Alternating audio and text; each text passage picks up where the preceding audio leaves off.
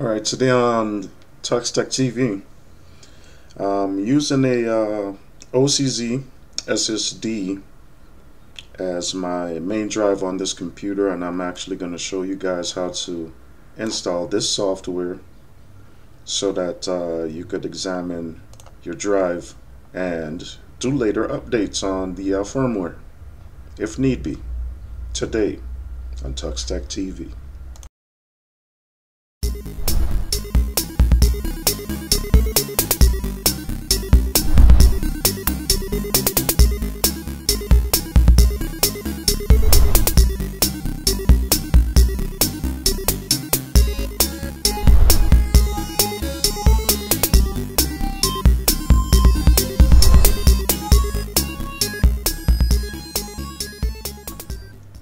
Alright, now first things first is open your browser of choice, go to the OCZ website, click on support and download updates, and a window similar to this should pop up. Go here and you choose the version of SSD that you actually have. Like I said, I have an old Vertex tree, why I keep saying tree, 3 driver or drive anyway, and you download from here. What I found to be unusual though is if you're actually using a Mac PC or a Mac device, it's a 125 megabyte download in comparisons to that of Linux or even the Windows download. Is 5.3 megabyte or 11.8 megabyte file. Why is it so huge for the Apple devices? Anyway, after you go here, you click on this arrow right here to download the software program, and it should, I'll minimize, it should actually pop up in your downloads folder. You go to your home folder and then click on downloads, or yeah, you go to your home folder, click on downloads, then you right click on the file and extract it. And then after you extract it, it's actually going to show in a folder like this one.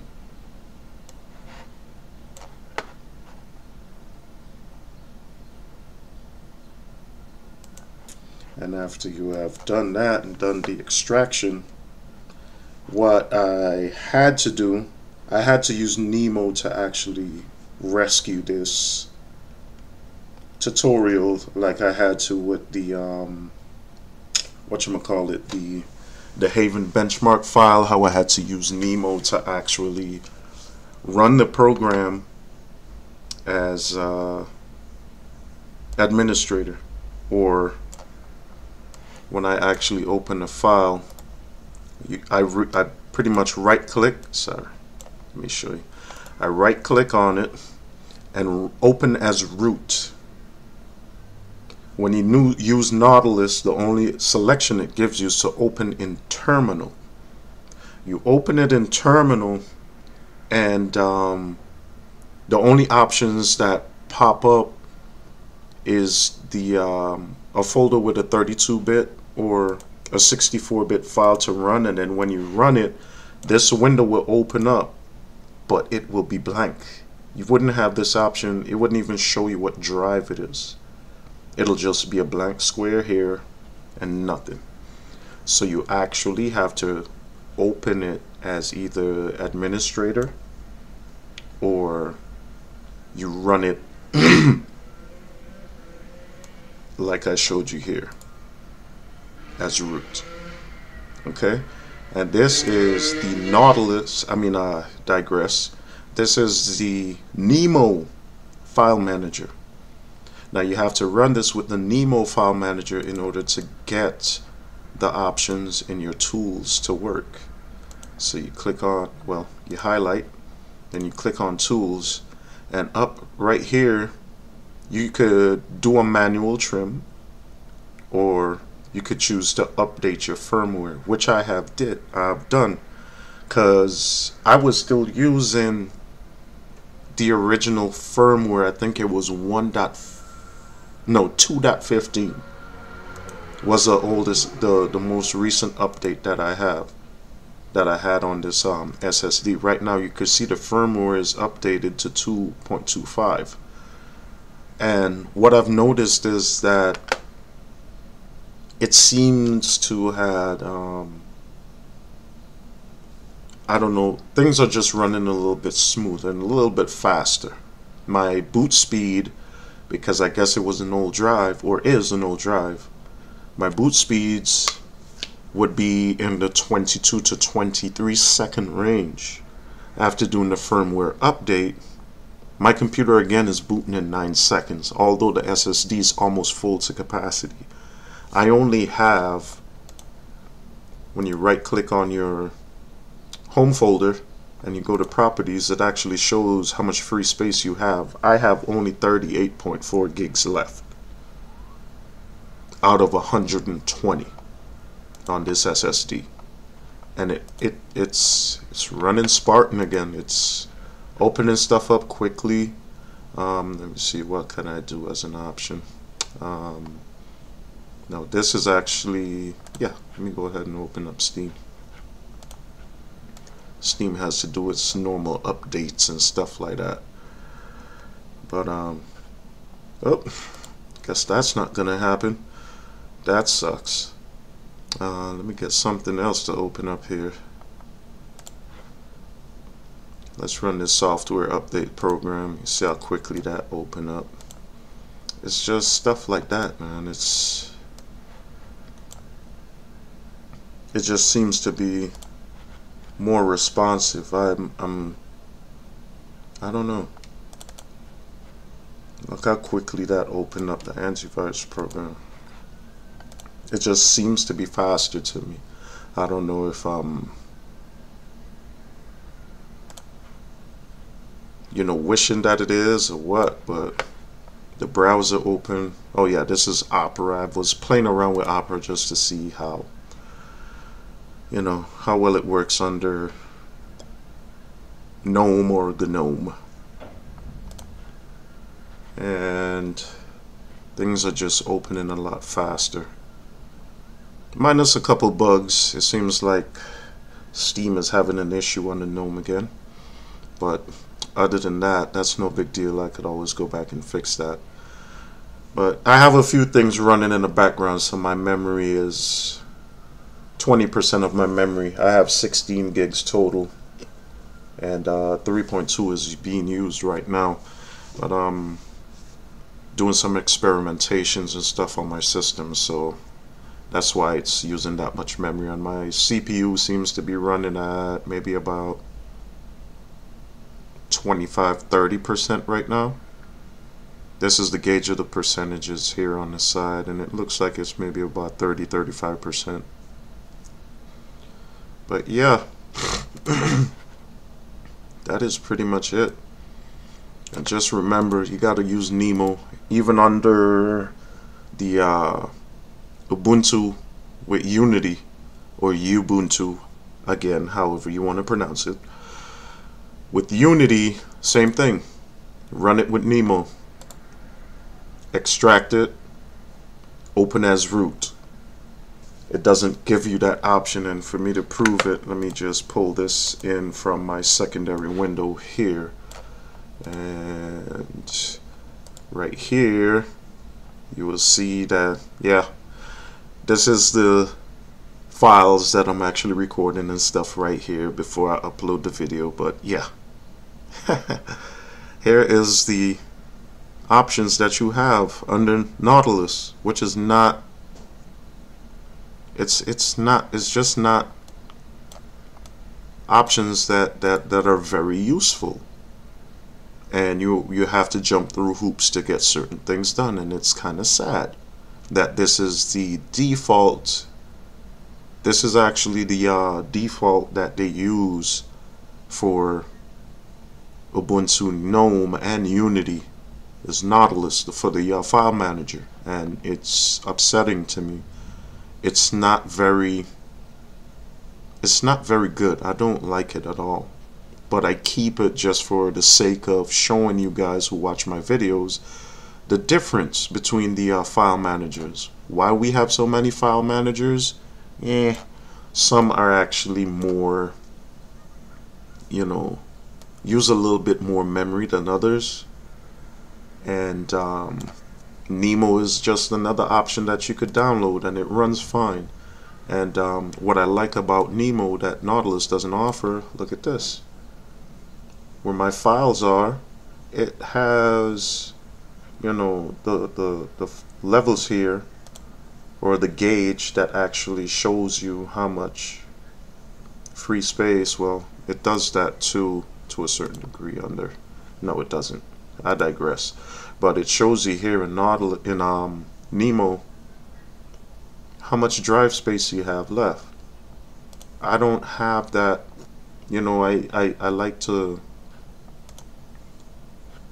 It just makes it easier for you. I don't have to click on certain options to open a certain window, or even right click and then go to properties and then wait for this to open. It opened quickly, but yet still you see it's showing the same thing here. Where is it?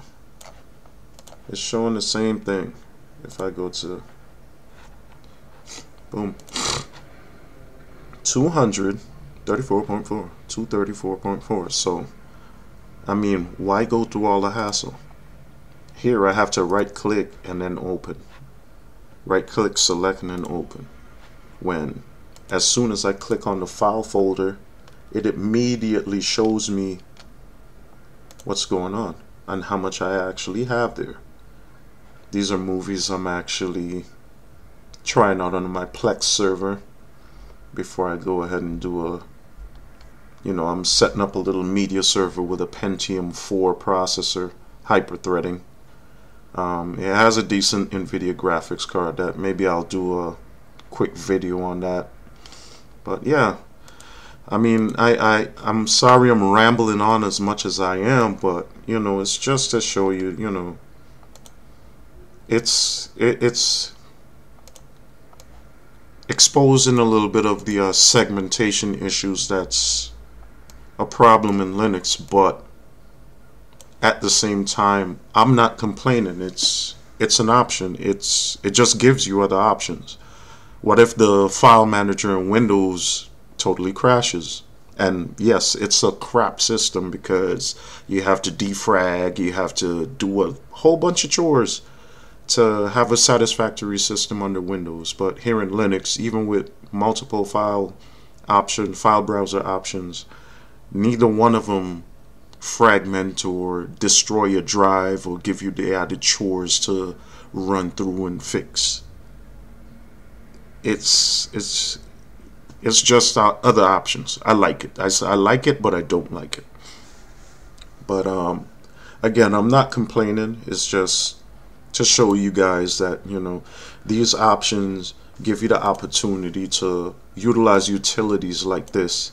This is basically a utility for the OCC hard drives, the SSDs basically. You could use this on a myriad of devices from OCZ. It actually has a list here of all the drives that you could use under Linux. Every last one of these drives from OCZ you could use with the exact same program, this utility that I'm using here, to update your firmware, do a manual trim, you know, stuff like that. And I was kind of, I don't know, I just wanted to be safe before I, you know, did this general tutorial and actually updated my firmware. I wanted to do it on film, but I wanted to see if it worked before I even attempted, or, you know, just to see if it would be a waste of my time. But yeah, when you update this, you know, you just click on yes. I mean, it was already updated, but I'm just gonna run it through so that you could see, and it was updated, you know, successfully, and that's all that happens. It's a smooth procedure. And my computer didn't even hiccup. It didn't, you know, it's It's running fine. I did this prior to doing the recording and everything was running fine. So yeah, that's how you get that done. That's how you actually get this to work too. This smart data software here I didn't actually go through yet, but it basically shows you a list of, you know, file folders and stuff like that, and what's on the drive, what's good, what's bad, if you have fragmentation, which yes, I have. I mean, not fragmentation, but a bad sector. I digress again. Bad sectors. This drive I am actually doing these tests on before I actually send it in, because I spoke to a representative on the phone about this drive having a couple of bad sectors, and it's a couple of months out of warranty, but they're still going to honor it. And I find that to be phenomenal. So, because OCZ has been that kind to me, from here on out, I will be purchasing their products. Yes, I will. I'll be upgrading to maybe a 256 gigabyte drive, and once I get this one back, I will be putting this in my laptop, and I will actually do a test on that. It's a 10-year-old laptop. Well, it's going to be 10 years old next year in October, I believe. No, in July. Next year it will actually be 10 years old. I purchased it before, when I was actually going to college, and I still have it, and it's still functional. So I want to check out the performance on it with this SSD, and I will give you guys a heads up. But anyway, that has been a long talk about this little blue window. But as you can see, this is functional. It's a very functional product here that attaches to your SSD, and I'm liking it. I'm digging it. As you can see, I can set it up in a proxy server and all that stuff, but I'm not going to be doing all that. Yep, I'm not going to be doing all that. So that you guys can see that this is you could actually get a UI or a user interface for your products that you purchase under Linux. I've already proved it with the keyboard prior to this video. So yeah, stop talking that trash about, oh, terminal. I try my best to not use the terminal in my videos, but if I have to, I have to. And I hope you guys like it. I apologize for the long rant. Thank you, subscribe, and good night.